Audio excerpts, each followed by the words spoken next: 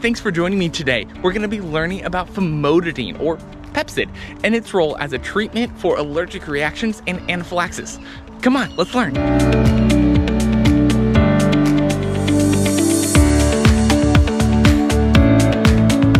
Hello and welcome back to White Line Medicine. Thank you so much for joining me again here on the series that I'm doing on allergic reactions and anaphylaxis.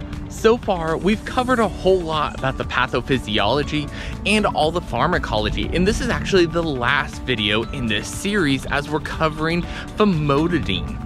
Famotidine is a little bit newer medication to the treatment protocols for allergic reactions and anaphylaxis, and it's something that a lot of services and hospitals have started picking up and using because it's so good at what it does. You might be more familiar with Famotidine by its common name. That's Pepcid. Now, a lot of people are familiar with Pepcid and taking it for an upset stomach or anything like that, but we're going to be talking about the IV version.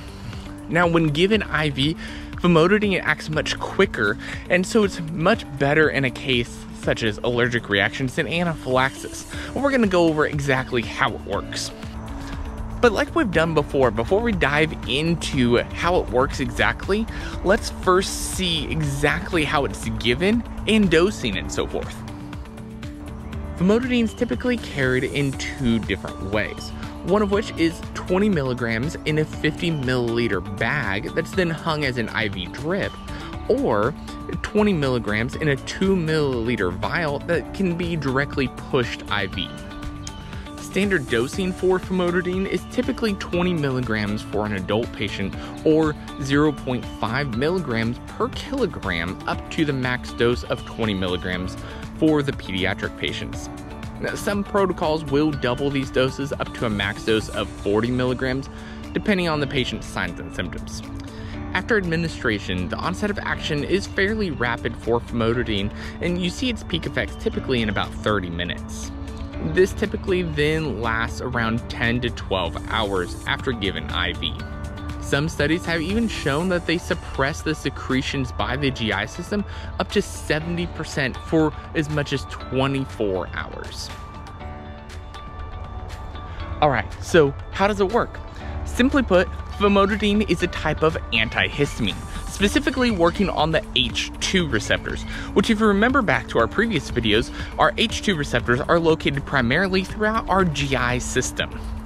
Now, by blocking these receptors, it's blocking histamine's effect on them, and thereby reducing GI motility and increased gastric mucus production. By blocking these things, it's thereby reducing our nausea, vomiting, and diarrhea. So not only are you reducing the patient's nausea and vomiting, thereby making them way more comfortable, but you're also reducing the risk of aspiration if the patient did vomit.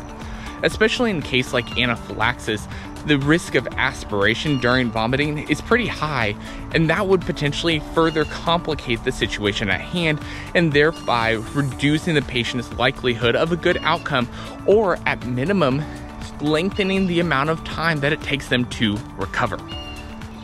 Alright, so that's going to be it for this video and for this series on allergic reactions and anaphylaxis.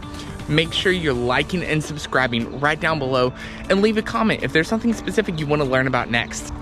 As always, thank you so much for coming along and learning with me here today at White Line Medicine.